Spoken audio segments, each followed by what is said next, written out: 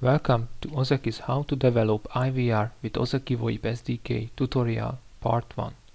In this video I will show you how to create a new Visual Studio application and how to write the source code for the IVR by using Ozeki VoIP SDK. Interactive voice response is a technology that allows a computer to interact with humans through the use of voice and DTMF tones input via keypad.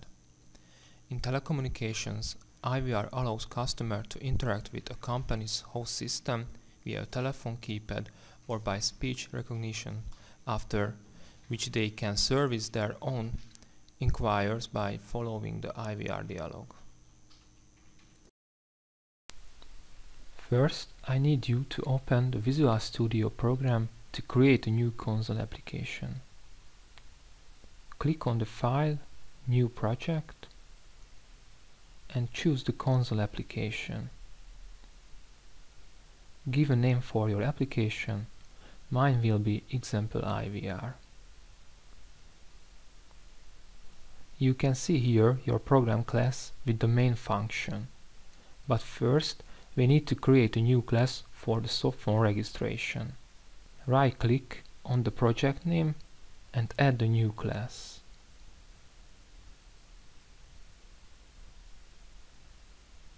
Name it, for example, softphone.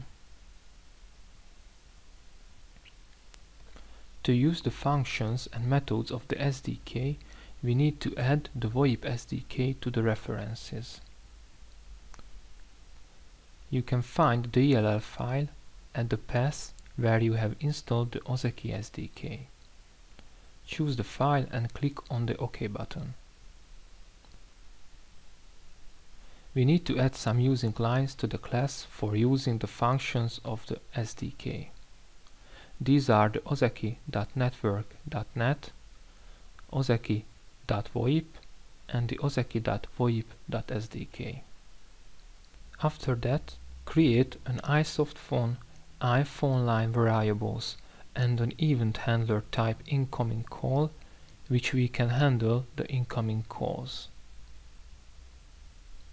In the constructor, create a softphone with softphone factory, create softphone function, and set up the main and max port ranges and the SIP port. Subscribe to the incoming call event with the addition assignment operator and the softphone incoming call method, and set the incoming call handler in this method. If you get this, let's create the register method of the class. The parameters are the registration required, display name, username, authentication ID, the password, domain host, and domain port. Create an SIP account with these values. Write on the console the creating SIP account line and create a net configuration object and the phone line with the account and the net configuration.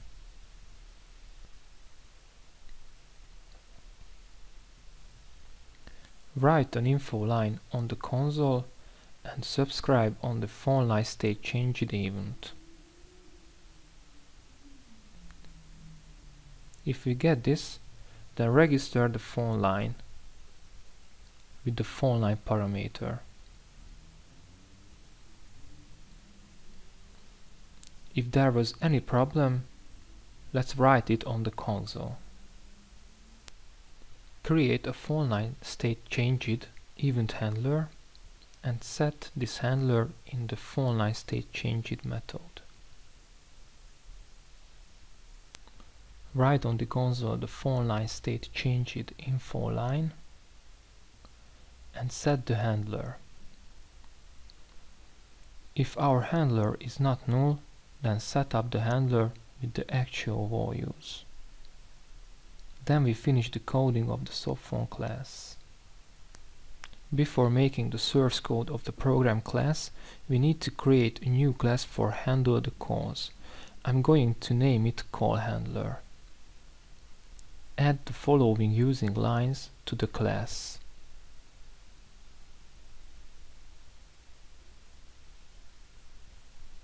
Make an iCall, media connector, audio handler, phone call audio sender and timer types objects.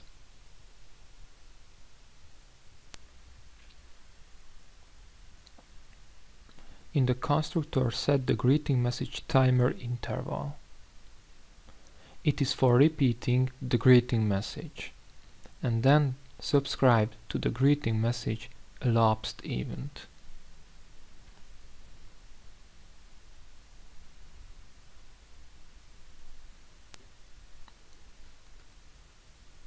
Set the call and attach the phone call audio sender to this call. Let's set up the greeting message timer elapsed method. Call and generate the start greeting message method. In this, we will dispose the current handler and set the greeting message with the text-to-speech method.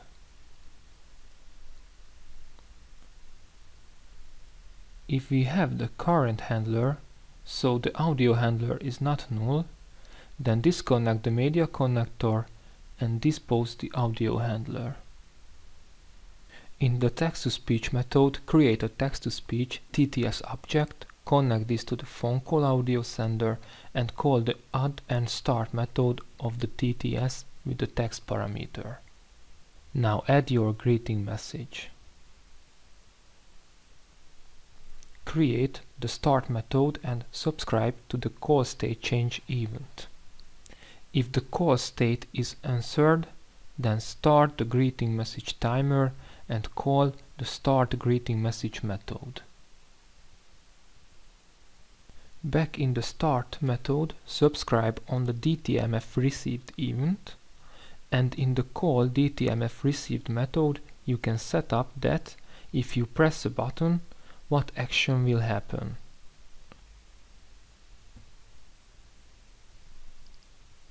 By pressing 1, call the text-to-speech method, and if we press button 2, we will hear a sample MP3 song.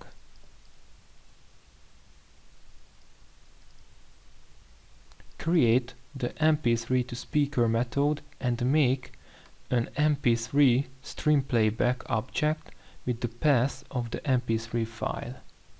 Finally, connect the MP3 player to the phone call audio sender, start the streaming, and in the start method accept the call. Now it's time for coding the program class. Make a list type call handlers variable to store the call handlers. In the main function, set the call handlers and the softphone objects. I will write some instruction at the beginning of the code to help understand of the program. Call and create the SIP account initialization method. In this method we need to add our authentication ID by using the read function. This is for verifying that we have to add a value for initialization, or we can use the default value if we want to. The return type of this function is string. We also need to add our username.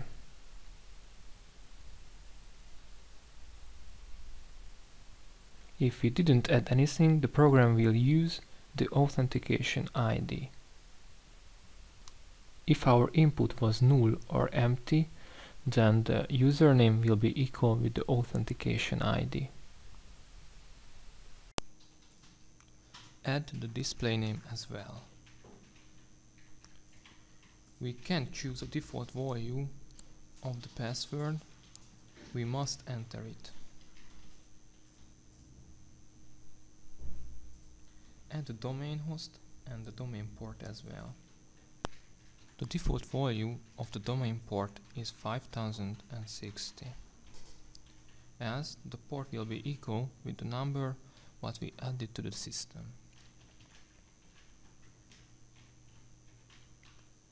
If we finished, let's register the softphone with the register function of the softphone.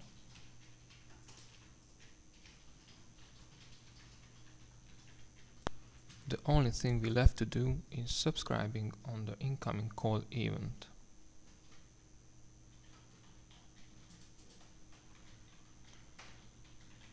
Set the call handler object in this method.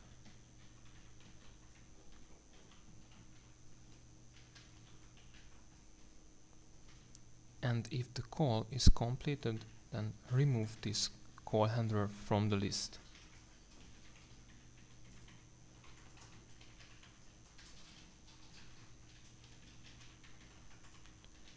Finally, call the start method of the call handler. Let's run the application and open a softphone demo. I already registered an account in the softphone to call the IVR. In our application, we have to add our authentication ID, our username, display name, and we have to add the password, domain host, and the domain port. If it works, you can see the registration succeeded line on the console. Now we're able to call our IVR. Introduce you the interactive voicemail SDK IVR example code written with Ozeki VoIP SDK.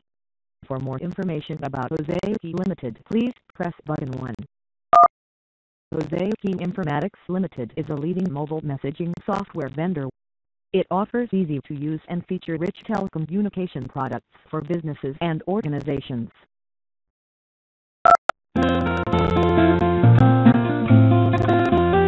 We finished the first video of how to develop IVR with Ozeki VoIP SDK. For more information, please visit www.voip-sip-sdk.com and you can contact us at info@voip-sip-sdk.com. Please check out the next part of this tutorial video series. Thank you for watching.